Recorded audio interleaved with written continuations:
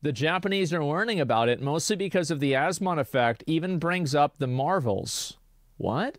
翻訳家たちというのが入っておりまして、その内 Oh 容を my 勝手に God! 改変して自分の好きなようにしてしまってい Oh たという no, ね。 they're そして今 learning! 回の Oh ジブ shit! リ会社と Let me read some of the comments that what these guys are saying. Let's see what the real Japanese people are saying about it. These mentally ill, it's your job now to not let these West-centered racists massacre you! Especially because they do it in such an entitled attitude, thinking that they are right and morally good. The criticism, like, I have a vagina, deal with it. We are all talented, funny, powerful women. I'm sorry you're not getting laid. It's not about you. Move on.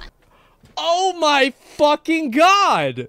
He just went out right and said it. Honestly, political correctness often uses the idea of making your point using someone else's work. But I hate it. If you can't respect the original work, don't get involved with it. With translations, the level of perfection depends on the translator's love for the original work. I want it to be translated by a translator who respects and loves the work. Bro. Yeah, okay, user. All right, who's this guy?